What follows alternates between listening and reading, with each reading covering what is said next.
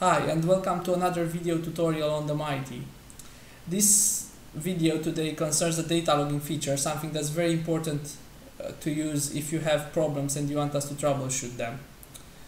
First of all, the most important thing is to always be connected to the ECU while you're playing with logging. So watch this status bar here, make sure that it's lit green and that it says connected. Next, you need to configure the logging feature, and you can do this by clicking the top menu, mark logging, configure.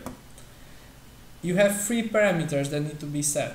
First is what channels you want logged. As you can see, these are all the variables inside the ECU, and if not told otherwise, or you actually know exactly what you're doing, please leave them all selected. It's very important that we have access to all the data if a problem appears.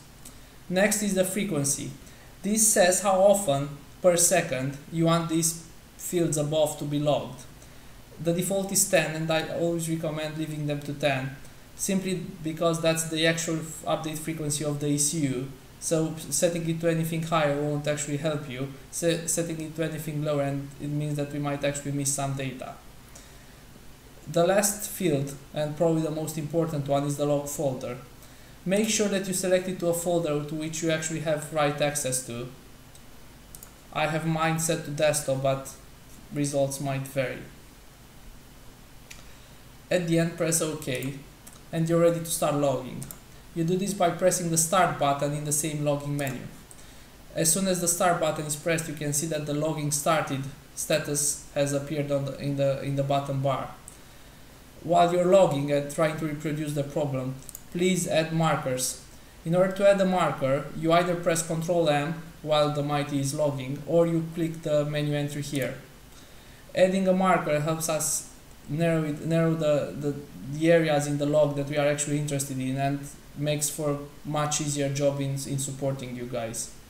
So add as many markers as there are instances of the problem occurring.